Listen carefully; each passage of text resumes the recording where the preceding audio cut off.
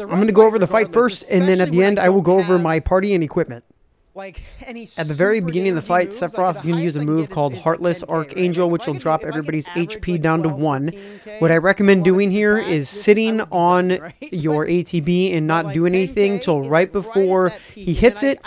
Pop your Kirega here. That way you don't use any ATB, but you would get some limit meter. That way you already get a little bit extra, and since Aerith's going to be healing the most, you need her to get as much as possible. So you'll want to use Kirega ASAP right after. Then you want to switch to Cloud, and you want to grab Sanctuary. Use it basically once he hits max ATB. Any sooner, it'll go way too fast. You'll want to make sure you swap back to Aerith, get that Kirega up, and then back to Cloud to get another Sanctuary, because you're going to need 3 stacks if you're like in my situation, and otherwise you won't survive the Shadow Flare that Sephiroth's going to be using.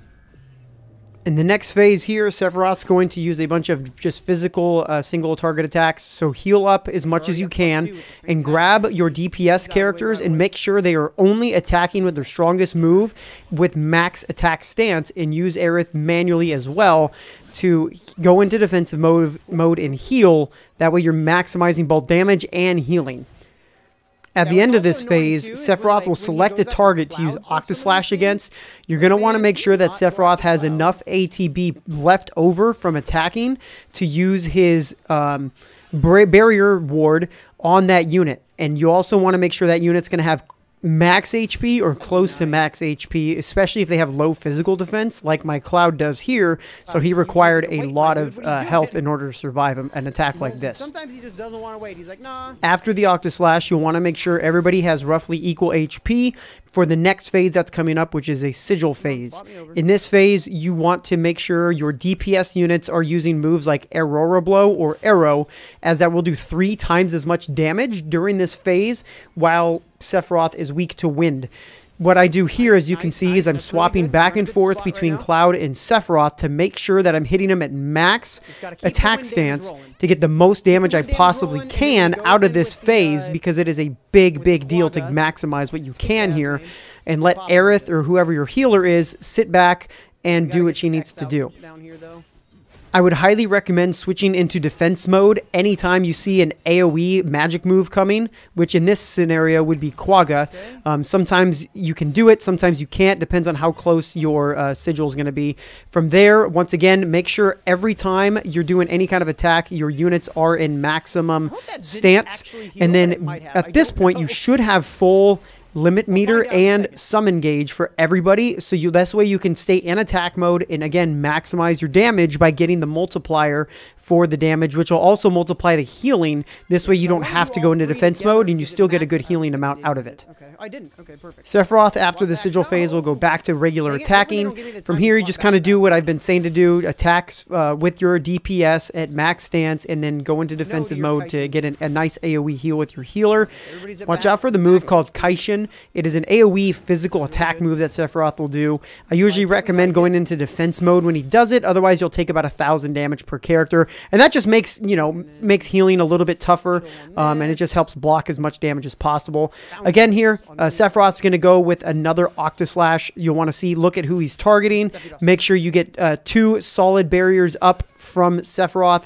Make sure that character is at full health. If that character is at full health, it is totally fine to sit on max ATB with your healer, since that's their main job. This way you can heal them ASAP right out of the gate once the Octoslash is done. The next phase, Sephiroth will basically become immune to all elements and physical and magic. You can quickly get in a Thunderblade if you're quick enough. Granted, it's not a huge deal if you don't get it. This is probably the easiest phase in the game, in the whole fight, honestly. You just get his sigils down, and once they are down, it's pretty much just, your standard sigil phase. You're just going to, pop off with as much damage as you can, control your DPS, again, maximize the damage. And then once again, as soon as you get up to a summon, both summons for both characters, because you're likely going to be using them because of elements, you'll want to pop them ASAP to maximize damage and get back to summons again as quick as you can. Okay, we're at about half HP after this. So that's we're in a good spot. I like that. We can heal here in a second. As you can see right here, I go into defensive mode for Kaishin to limit the amount of damage I take. Again, just helps out a little bit. And you can see everybody now is at max HP, so I can kind of just sit back with my healer. Even let her attack if I want to let her deal as much damage, but I'd rather just save that ATB for the coming things and, you know, heal as necessary. Again, make sure you're using Kira for a single target since it'll heal more.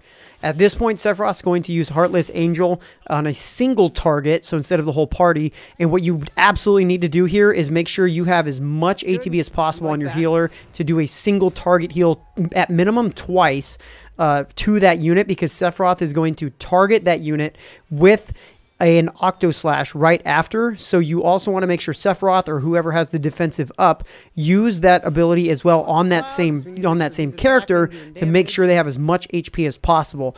If you're using Aerith, absolutely do not use Healing Wind here for any kind of healing. You will need it later on. Otherwise, you have no chance of finishing this fight. Is everybody at a limit yet? I don't know. From this point on, Sephiroth isn't going to do really much to you, so you really just want to attack, even with your healer if you want to. Just dish out as much damage as you can.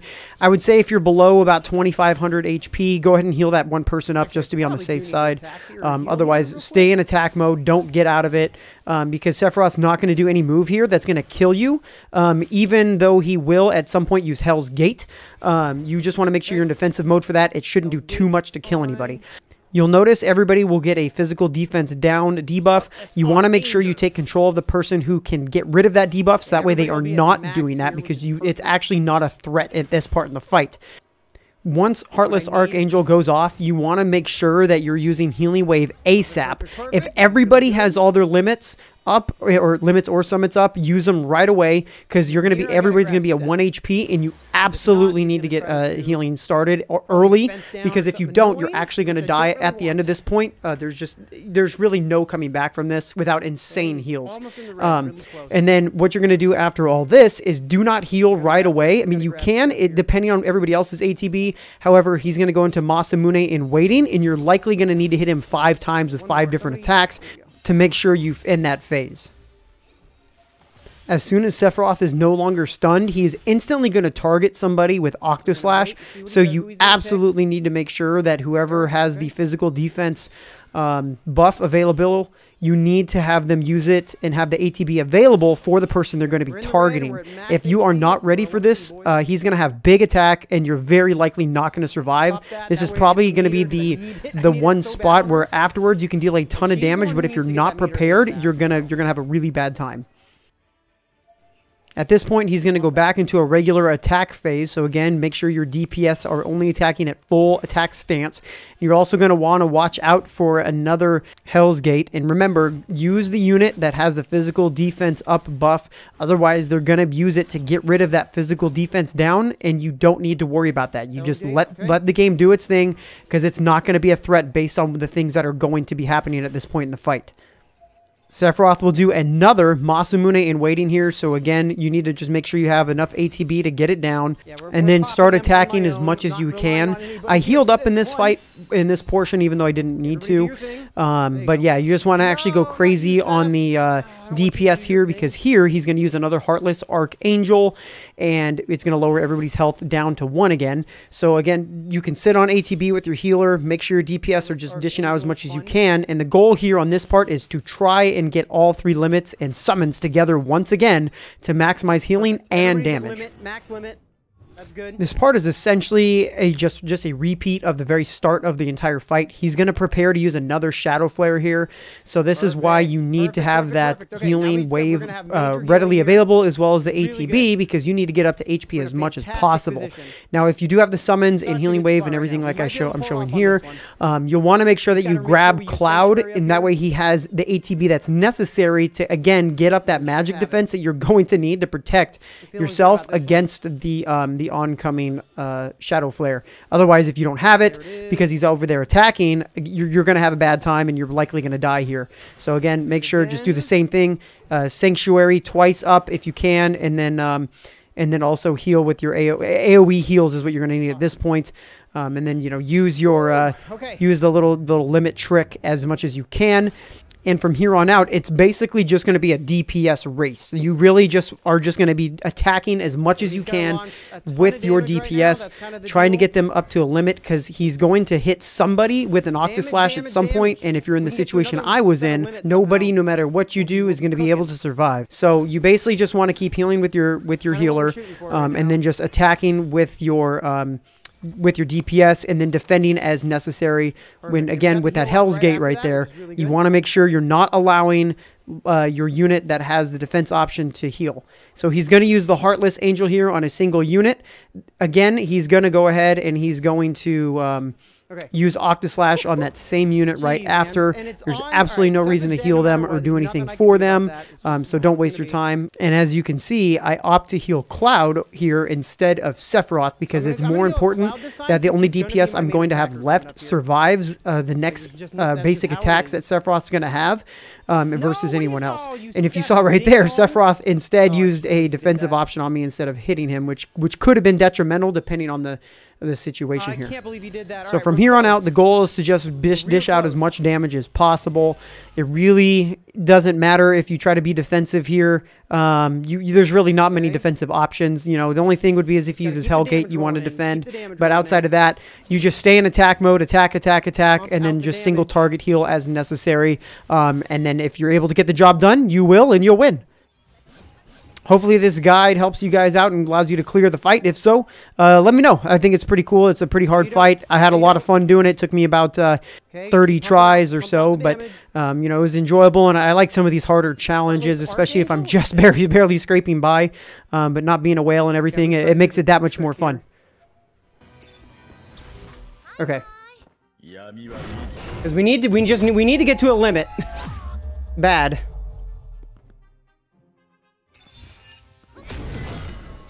Come on, dude. We're so close. Let's go. One limit. We're going to get it, baby. Let's go. We're watching this limit. We are watching this limit. Let's go. Gaming. There it is, baby. Woo. Took some work, man. That took so much work. Oh, my gosh. That took so much work. There it is. Dang. Now beat EX3. Oh, man. That was disgusting. Absolutely disgusting. How long did that take? 9 minutes flat. Boy, felt like forever, didn't it?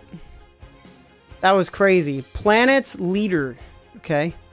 We got the 5 gems. I just want them 500 gems, man. Give me them gems. That's a crazy fight. I'm so glad I didn't have to dump anything. I have like 500 tickets, something chilling that I could have probably used to clear it easier potentially, but good stuff. And I'll go over real quick just so you guys can see again my setup. So Sephiroth here using the edge wings for the damage, obviously. How neat is that? That's pretty neat. You got the solid barrier here, giving me the physical defense up. Pretty much have to have that for this fight. I would have been screwed if I didn't have that. The Ruin Blow, which gave me the HP and the physical defense that I needed on Seph to survive things. Otherwise, he would have died. Arrow Blow for the wind situations. The Aurora, again, I needed that HP. I could have put magic on it, but I needed the HP. As you saw a couple times, he nearly died. So that's why I had to have the HP. And then same thing on Ruinra. HP gave me some magic defense and physical defense because his magic attack was pretty good with the sub equipment. Man, this thing is a godsend, right? This is such a good weapon to have on just in general. So Umbrella coming in clean. This one for the HP magic defense, and then the collar here for HP and physical defense. Over to Aerith. You know, the Queen, Fairy Tale, gotta have it. You know, if I had this thing at OB6, it would have probably helped a good chunk more. Because we would have had a bit better AoE healing, 6%. Not huge, but it helps. And it would have also probably helped maybe a little bit elsewhere, just from a stat increase-wise. And then the stick, dude. The stick prevails. Guard stick. Throwing guard stick in, level 80, crazy heal. Doesn't do anything else. It just gives me crazy heal stat. I had to have my heal stat about 2200. I probably could pull it off still around 2100, 2000. Level 10 Healing Wind. Level 10 is probably not 100% necessary, but you could use like 8 or 9 probably as well. Single target Kira. Pretty much have to have this bad boy. I put this one on even though I have others because it gave me the defenses and she needed big defenses. Everybody does. And then the circle, because nobody else really has circle except Sephiroth, and I need it on. I need like it's spread. I need my sigil spread across everybody. Again, big heal there, and big heal on the ice of the Blazer here. So that's kind of what I went for. Sub equipment, HP, magic defense, pretty straightforward. Everything here is mostly defensive. HP, physical defense, and then here, HP, physical defense. So defenses, physical defense is way more important in this fight than magical, because magical only helps against the shadow flare. And then Cloud, big boy of the damage man who just has big HP, hardly any stats otherwise to survive. So using Murasame here. If I could have taken this to OB10, we'd be pumping out a lot more because it would have taken me to another lightning potency boost, but it's all right. We survived otherwise. Pretty much have to have something like this, have to have Sanctuary. Without it, I would have been cooked. So this is why I grabbed this weapon back when I did, when it came out.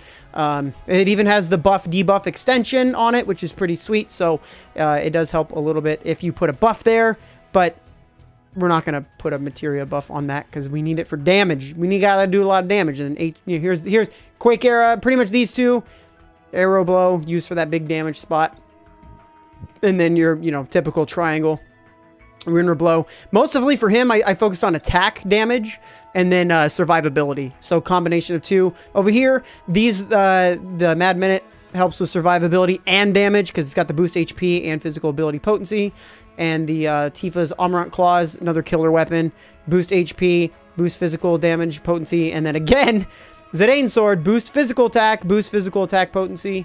All really good stuff to just, that way I am just pumping it out once I'm at max stance. This is why I always tell people, take control, make sure your guys are only attacking at max stance, because they're not attacking at max stance, you're losing a ton of damage. Like his damage literally drops by more than half when he's not attacking in max stance. It could be like just a sliver off and you're missing out on like a 8,000 damage. It's insane. So that's the setup there, man. Glad to finally be done with it. Sephiroth Solo Crash 2 completed. It's out of here. It's out of my hands. I'm done. So, that was awesome, man. That was pretty sweet. Thank you for watching the video. If you guys enjoyed it, make sure to hit like and subscribe. You can catch me live every single day on Twitch and YouTube. So be sure to check the links down below in the description for my channels. And I will see you guys on the next video.